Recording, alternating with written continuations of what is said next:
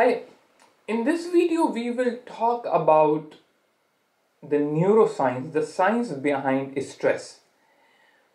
Because a lot of time when we are getting stressed, we would like to know what is the part of the brain that is causing that and what can I do to calm myself down. So if I know the why of the stress, why I am getting stressed, what part of my brain is working to create stress, and why I have the same kind of stress in my life.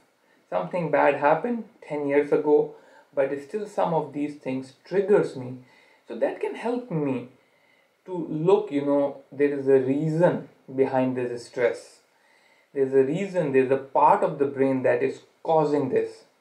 So that helps me manage my stress better, because if I know which part of my brain is causing what, that can help me relax myself, because at that time when I'm getting stressed out, I can think, oh, this is part of my brain that is causing that. So instead of reacting to it, what can I do to calm myself down? So let's talk about this. This will be a video that will talk about the part of this stress structure in the brain that is causing us to stress out. It will not be a very detailed video about what other part of the brain does. It will be more focused on the part of the brain that causes stress.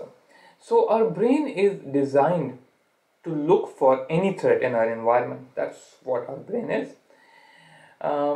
We were designed to hunt and keep ourselves safe from the predatory animals. So our brain is designed to look for threats. Whenever we would feel threatened, we will do one of those three things. Either we will fight. Imagine having a lion in front of you, your brain will automatically tell you to run. If your brain thinks that there is an animal that you can feast on and it is in front of you, then you will stay and fight to capture that animal and eat it if you are being trained to, hunt that animal. Flight, another one. What happens running away when your brain will perceive a threat? Like there is a lion in front of me, I said, oh, the lion is gonna eat me, let's run. The other is freeze. You stay, still hoping that the tiger does not see you, and your body is just not reacting, it's not giving you that energy to run, it just freeze. So that's what the freeze response is. Our environment is different now. We don't see lions anymore in our environment, which is a good thing. We don't need to fight any animal or look for our food. We can order food online or go to a restaurant or cook at home. Life is different, but our brain is designed to look for threats all the time. Brain has developed quite a bit, but as far as that stress response is still there. These days the threat the brain perceives is different. So the threat mechanism is there, but now it's perceiving is different because it's not looking at the lions anymore. So now it's looking at few other things and it's telling us there is a threat. Brain perceives threats in situation like being in public. So when I'm in public, I'm not comfortable. I am thinking people are looking at me. They think I'm weird. They think I'm not looking good or I'm smelling bad. So that's how my brain is perceiving things.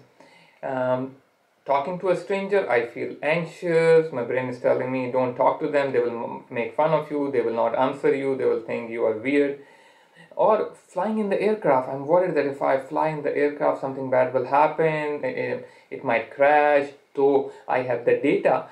And if I look at the data, people who are driving in the car are at more danger to hurt themselves than people who are flying in the aircraft, but still I'm worried and my brain keeps telling me there is a threat. Going to a concert, I'm not comfortable with too many people around me.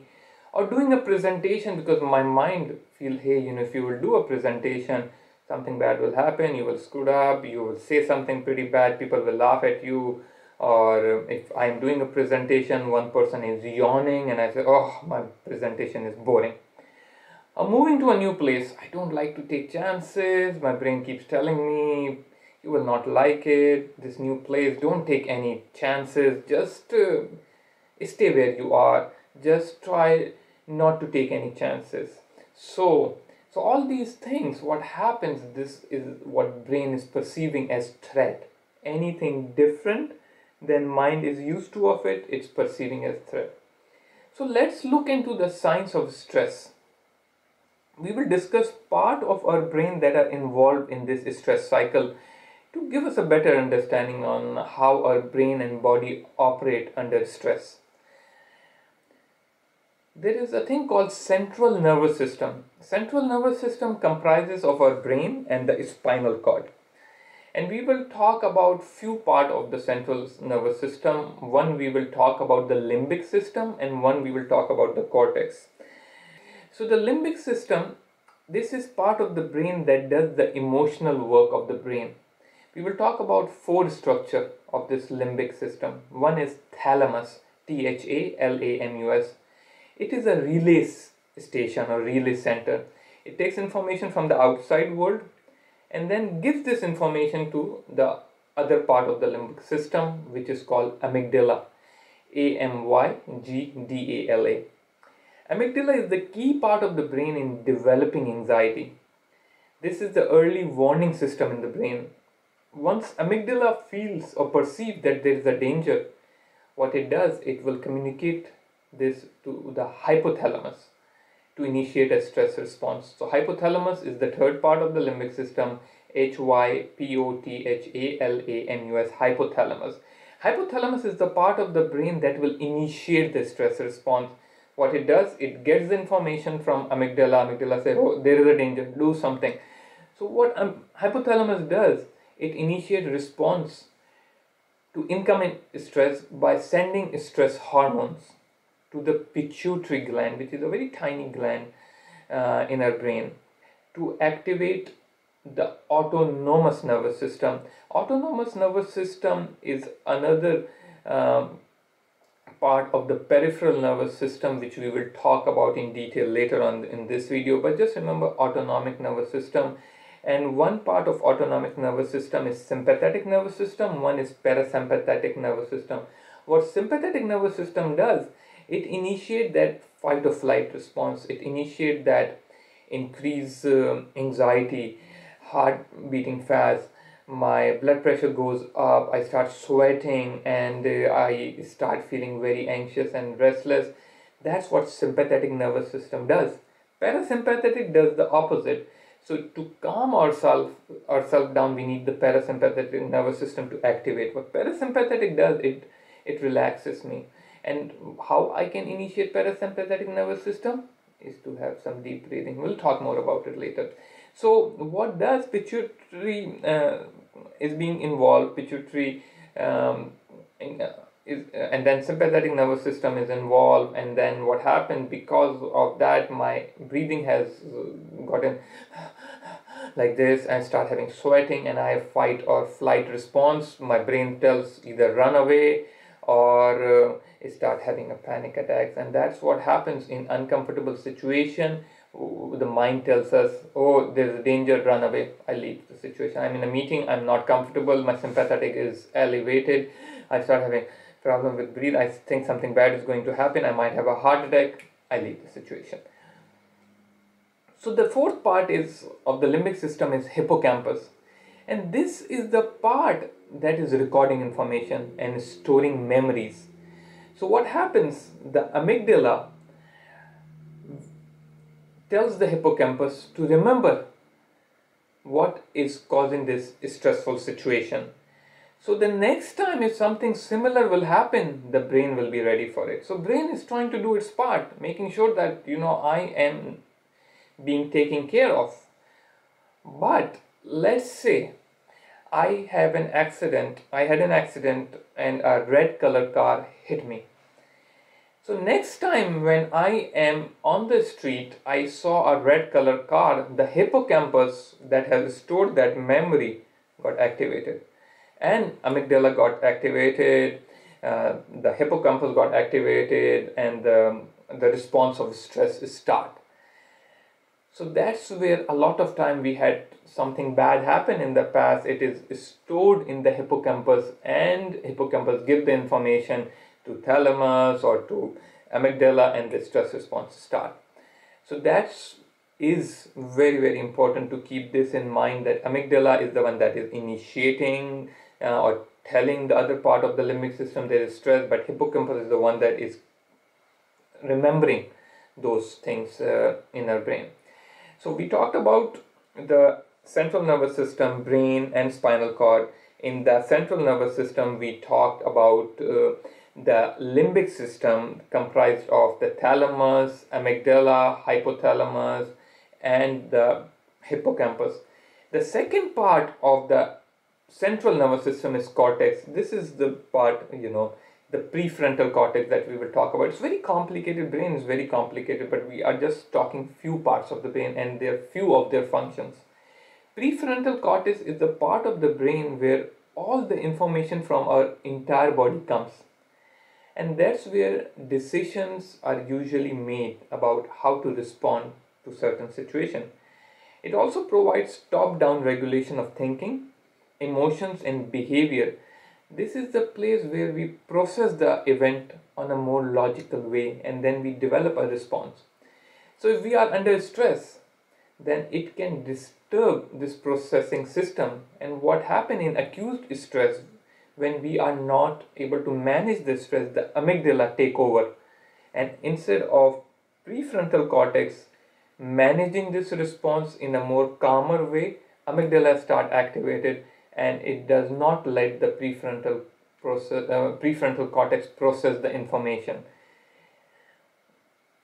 Prefrontal cortex is also involved in inhibiting the inappropriate impulses, regulate attention, and give us insight about our and other people's action. So what happens if I am reacting too fast? So my amygdala is doing more function rather than my prefrontal cortex. And that's where, if we can calm ourselves down when we are under stress, we are telling amygdala, please don't act out right now, let my prefrontal cortex think about it, and then let the prefrontal cortex do that action. So that's what is very important in the stress response. So now we will move from the central nervous system to the peripheral nervous system. Peripheral nervous system has nerves that goes out from the spinal cord and branches into autonomic nervous system and somatic nervous system. What somatic nervous system does, it helps with the movement of muscles and joints. We will not talk about that. We will talk briefly about the autonomic nervous system because that is part of the stress response also. Autonomic nervous system has three branches: sympathetic nervous system, parasympathetic nervous system, and enteric nervous system. Sympathetic nervous system increase sweatiness, increase heart rate, increase the breathing. Parasympathetic does the opposite. It's a calming system that use our vagus nerve to calm our heart rate and respiratory rate. To initiate the vagus nervous system, to initiate the parasympathetic nervous system, breathing, being in the moment, walking, talking to people, yawning, smiling, that initiate the parasympathetic nervous system and that helps us calm down. The third one is enteric nervous system, which is more involved in the digestive process, so we will not talk about it. So in short, central nervous system and the peripheral nervous system, they both are involved in stress, but the main thing that start is with your central nervous system. It start with your brain. It start with the limbic system. It start with the thalamus. Look at the information around you, give it to the amygdala, and amygdala feel, hey, there is a danger. There is a danger, I have to do something. Give that information to hypothalamus. Hypothalamus start the stress response, and then the hippocampus keep storage. Keep remember this thing, and anytime that this thing happens in the future, it will tell me that something is bad gonna happen. It happened in the past, so let's start that sympathetic nervous system. What we need to do is next time when we are stressed out, we can think about the part of the brain that is creating that stress response, and remember that this stress response will pass on its own. If instead of reacting, instead of escaping the situation, I'll just be in the moment, I'll just do some deep breathing. I'll try not to dissociate, not to think about the past, and be in the moment. And if still I am having hard time doing it, I will initiate my parasympathetic nervous system more, like talking to a friend, start counting backward, start multiplying from like 5, multiply by 5, 10, 10 plus 5, 15, or multiply or addition, or drink some water. If I'm standing, sitting down. If I'm sitting down, lying, that can help. Yawning can help, because you will never see anyone who is like yawning and panicking, because it's difficult to do it, because panicking, sympathetic nervous system is active, yawning, parasympathetic is active. Not easy to do it, but it works. Or if you are stressed out, start like laughing. Not easy to do it, but it will work, because we are initiating the parasympathetic nervous system. But again, these anxiety attacks, the stress attacks, are our mind that is too much active, and most of the time there are no threat.